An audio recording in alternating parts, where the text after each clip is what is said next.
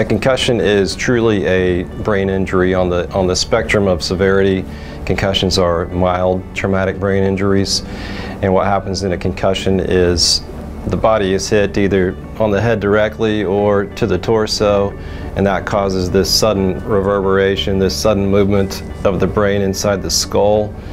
And what happens after that sort of a sudden movement is, on the cellular level, the neurons, the cells inside the brain, are not functioning normally, but yet you typically don't see that dysfunction or that abnormality on any sort of regular scan. A concussion can occur from a hit to the body as well. Really any sort of injury or blow to the body or blow to the head, but not necessarily to the head, but any sort of hit to the body itself that causes this sudden movement of the head on the neck.